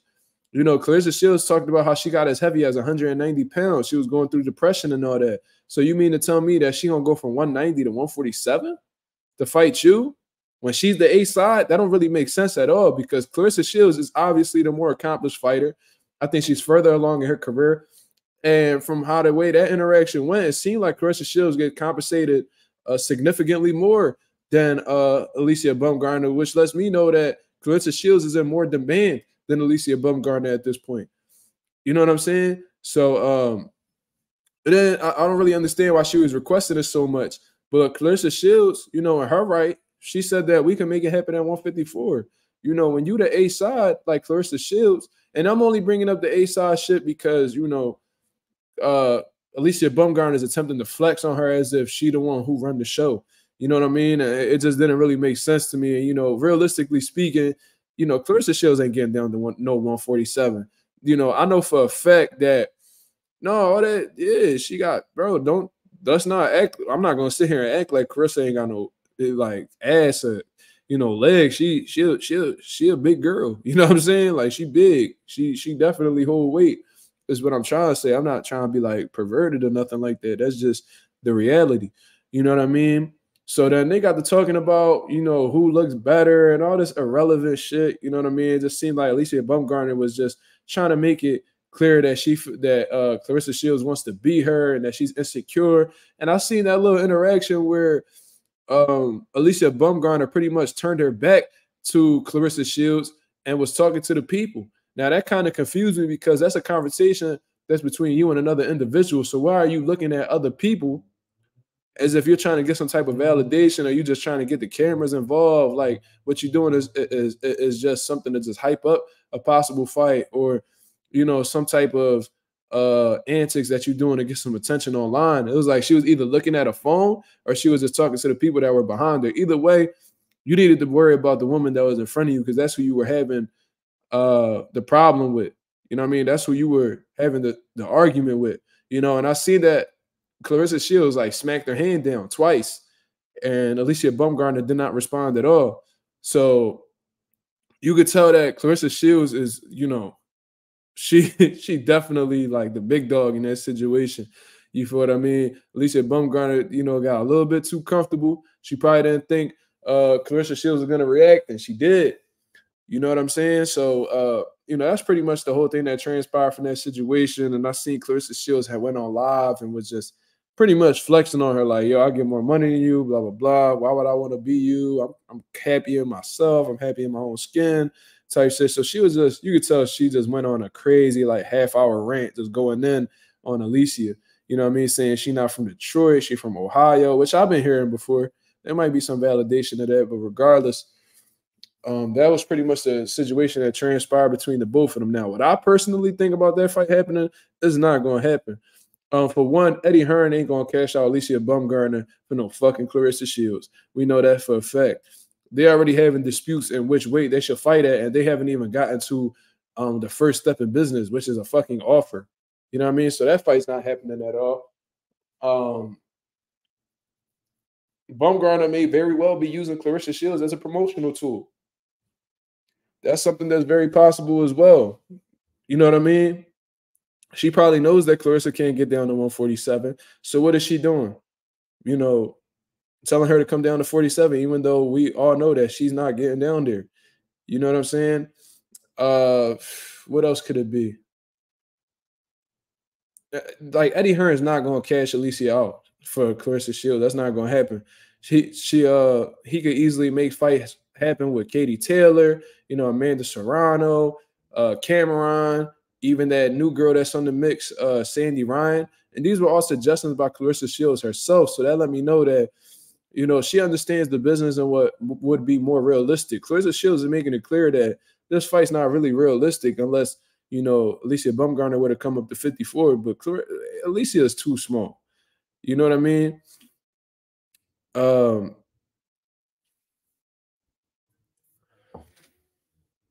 It just, bro, Claressa Shields will beat the dog shit out of Alycia Baumgardner, bro. Like badly. Like I've seen her, the girl that she just avenged her loss to, I've seen her get outclassed by that girl. I've seen Michaela Mayer give her everything she was looking for. And these are smaller individuals. You know, Claressa Shields isn't a big puncher, but who's to say that Alycia Baumgardner could, you know, absorb them type of shots from a bigger woman? Like Claressa Shields is usually fighting women that are about her size. You know what I'm saying? Usually about her size. If she were to fight somebody like Alycia Baumgardner, who walks around, she said, Claressa Shields says that Alycia walks around her fight weight. You know what I mean? And I'm assuming she fight at 130 still.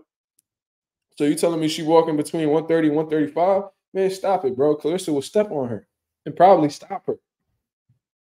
Alycia got power. She ain't got enough power to keep that big ass woman up off her. I know that. I've seen her hit Michaela Mayer clean and other girls like that. And she ain't going nowhere, bro. You think Claressa about to go somewhere? First of all, you probably not even going to hit her with that shit that you be throwing. You know what I mean? That lead right hand and all that shit. And lately, you've been taking like a slick outboxing approach. That's not going to work with Claressa Shields either. You know what I mean? She way more polished than you, way more experience, better skills, better hand speed. You know what I mean? She's the more intelligent fighter, in my opinion. So you asked out all around the board, and the size advantage is the biggest thing for real, for real. You know what I mean? So that fight definitely not happening, man. They just going back and forth, and you know it's good for boxing. It's good for their marketability and shit like that. We talking about it, so obviously it's working. But come on, man. Alycia not taking that chance. Claressa ain't going back. She not going down to 147. Just chalking. She said she went vegan for like, what was it, 2 years? But she still wasn't walking around. She still wasn't walking around that fight weight. So that lets you know everything you need to know.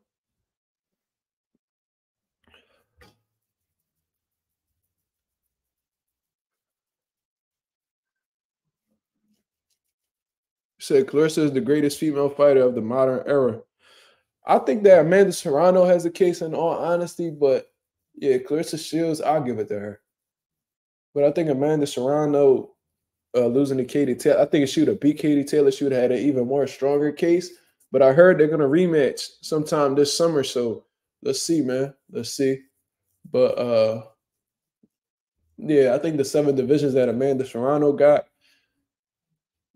I think that's something that really need to be spoken about. She became undisputed as well. I think she's the first woman to make $1 million payday. What else? She was the first to do 12 3-minute rounds for females. Bro, she doing some legendary shit. Amanda is doing some legendary shit, bro. You know what I mean? She paving the way for a lot of women. I think that 2-minute round shit eventually going to be a thing of the past. And I think we're going to have to thank Amanda Serrano for that. DOG 215 says Baumgardner's stamina is not good. That's another great observation. That's another great observation. You know what I mean? That's something that I noticed as well. Yeah, Mazuma TV clips. I was telling you about it. I mean, I was telling the people about it earlier. I seen a clip of Gervonta. You know, I guess he had like finished a training session, took his shirt off, and he was absolutely shredded, bro. Like that's the most I've ever seen like his ass be that defined. Like, you could tell that he looks like he's on fight weight right now, in all honesty, bro. So, like I said, I hope he's not overtraining. Hopefully he's taking things slow because he has a lot of time until the fight. You know, it's currently April 8th right now. It's 12 in the morning in Philly, about to be 1 in the morning. So he literally has all of May. He has the rest of April, all of May, and then the good part of June. Because as far as I'm concerned, they fight in June 22nd. June 22nd. So yeah, so you can tell he really locked in on Frank Martin. He ain't about to play with Frank Martin, and you can tell he got a healthy amount of respect for Frank Martin because of how well he's been prepared for this situation. You know what I mean? So I think Tank on a mission, bro. I never seen Tank this focused like these last series of fights because you know he would typically blow up and wait and shit like that when he was fucking with AB, but you know what I mean? Ever since like he really stood away from AB and stuff like that and just focused on himself, you know, I never really seen him blow up and wait since then. You know, it's like he took a page out of Floyd's book and just learned how to just stay disciplined. You know what I mean? And just leave the liquor and shit alone. He mad at the doubters. That's a fact. I mean, he should. That's gonna motivate him. He was mad at the doubters when he fought Pedraza. Look how it turned out. Is Frank Martin the most dangerous American Tank will fight? I mean, we don't know yet. You know what I mean? In all honesty, there's some other great American fighters out there. Devin Haney, Shakur Stevenson. Shakur Stevenson being in his weight class right now because a lot of people making cases that, you know, Gervonta isn't a 140, so he's not going to fight Dev, blah, blah, blah. But Shakur Stevenson is a great American that you can fight at 135. And he said that he's going to fight both of them before his career is up. So, I mean, we just going to have to wait and see. We can't answer that question until Gervonta's career is complete. You know what I mean? We just going to have to see, bro. I don't know. I hope not. I hope not. That's some shit that time will tell, bro. So when Tank retire, we could come back to that question, my brother. I ain't gonna count him out just yet. I've been frustrated with him. I've been frustrated with Tank. You said he ain't had no cuts in the two Garcia fights. If you talking, what you talking about, abs? Because if that's what you talking about, then yeah, I recall that. Like, I don't know if it's his tattoos that cover up his abs. You know what I mean? But you know, when he would get on the scale, you can't really see any definition in his stomach. You see like a little bit, but for the most part, it didn't really look like he worked on the abs too much. He said, "You're gassed, bro. Get some rest." Yeah, in a little bit. You know what I mean? I just want to. I still got some energy though. I've been way more tired in previous lives. You know what I mean? But let me watch this real quick about y'all boy David Benavidez, man. You know what I mean? I hope this ain't this. Like I said, this is one of my favorite fighters, but I gotta laugh at this. I gotta laugh at this. You know what I'm saying? Looked like David Benavidez had a hell of a night. You know what I mean? Looked like he had a hell of a night on Saturday. G.A. Maze, you said just tapped in. Who won to you, Hitchins and Lemos? I thought it was 7-5 either way. I thought it was that close. You know what I mean? A lot of people thought Lemos won. I don't know. I thought they had a 7-5 either way, though. It was close. But shout out to my boy David Benavidez, man. That boy was lit on Saturday night, man. I don't know what he was on. You know what I mean? I hope he wasn't back on that yayo. You know what I'm saying? That yayo, because, you know, he got a history of doing that. You know, he apologized, said he wasn't going to do that again. He was partying with the wrong people. But it looked like he had a hell of a night Saturday night, man. I want to know what he was sipping on. You know what I'm saying? I guess he got some time until his fight against Alexander Volzdik and stuff like that. So, you know, he's trying to have a couple weekends to enjoy himself. But I heard he just moved to Miami. So I don't know if that's a good thing or a bad thing. Miami is not the best place to be if you have some type of, recreational habits. You know what I mean? But, you know, we'll see how that goes. We'll see how that goes. But I don't know if Benavidez is on the ping. I don't know. But he definitely was off the liquor, though, for sure. I don't know if he mixed that in there, but I seen him take a picture with De La Hoya. like yesterday or the day before. I hope this ain't a coincidence, dog. I hope he wasn't chilling with Oscar on that level. But let's get into this video right here. I guess the Zone had interviewed him. The Zone interviewed him. That was just asking him questions about Diego Pacheco, who's his stablemate. You know what I'm saying? No, I'm dead serious, bro. I'm not joking. He took a picture with De La Hoya, I think yesterday. You know what I mean? So that ain't no joke. I ain't shitting on the boy. I fuck with Benavidez heavy. But look, this was literally 1 day ago. You chilling with Oscar De La Hoya, bro. You know what I mean? Then you come to the fights and you acting like this. Look, yo, he was sipping water, so you know he was trying to get his senses back. You know what I mean? I hope Oscar ain't slipping none of that bing, man. I don't fuck with that, but I mean, let's see. Sipping that water.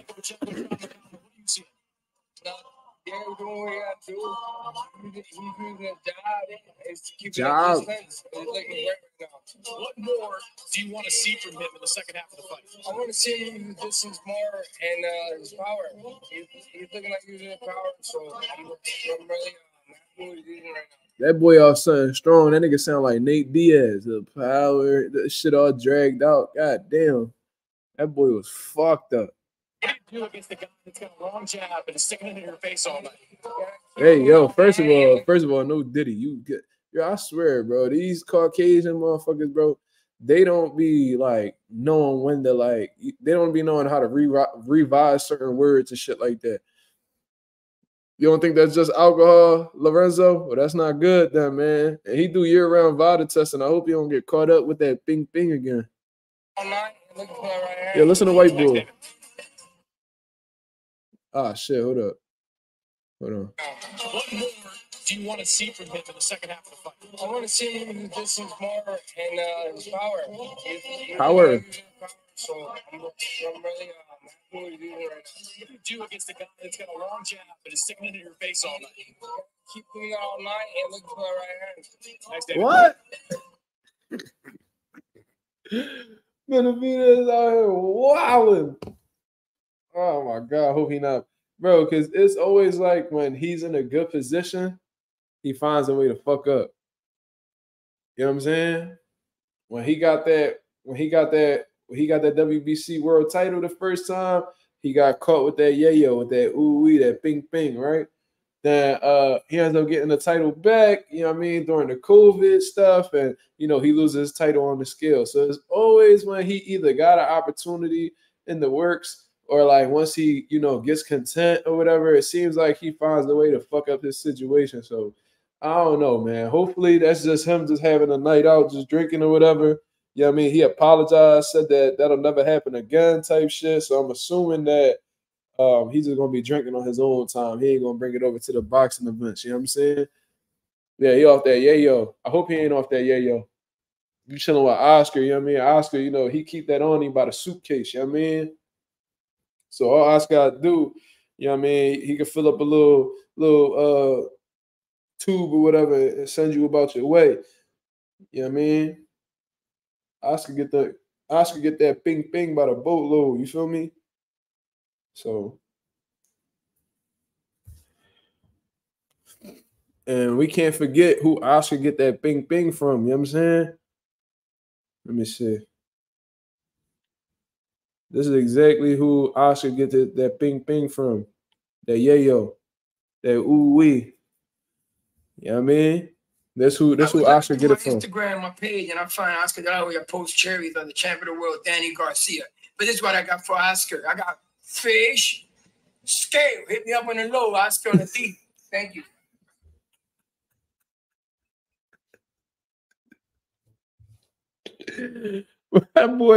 My boy Oscar get that fish scale from Angel. Oh yeah. Y'all wildin'. Off that yayo. Oh man. Bad John. Shout out to the boy Angel Garcia, man. Shout out to him. Keeping him in tune with that ping, you feel me? But all right, y'all. I'm gonna get up out of here, man. It was a great, funny live. You know what I mean? I appreciate everybody that was tuned in. This was a pretty high viewed live today. You know what I mean? It's one of the highest ones that I've done in a while. So I'm very appreciative for everybody that done came on. Yeah, Angel said that stepped on. That's crazy. That's crazy. But anyway, I don't know if he's selling it though. I don't know if Angel's selling it. I think he doing. I don't know. I think he keeping it to himself. But that's between you and me. You know what I'm saying? Shout out to everybody that's in the building, man. Shout out to the nation and the mob. I'm gonna go get me some rest, of course. You know what I mean? Y'all hit the like, y'all hit the subscribe button if y'all new to the channel. You know what I mean? We on the road to 2K, and we gonna hit that 1900 mark in due time. So until then, y'all have a blessed, beautiful night. I'll be on live tomorrow as well with a couple videos that I'll be posting. You know what I mean? If this video is uploaded by now, I'm gonna post it. Let me see if I got that video ready to go yet. Oh no, that video's still uploading. Ain't that some shit? All right, I'm gonna try to re-upload this joint, you know what I mean? But until then, y'all have a blessed, beautiful night. Hit the like button on your way out. Subscribe if you new, like Lorenzo said. You know what I mean? I'm out of here. Peace.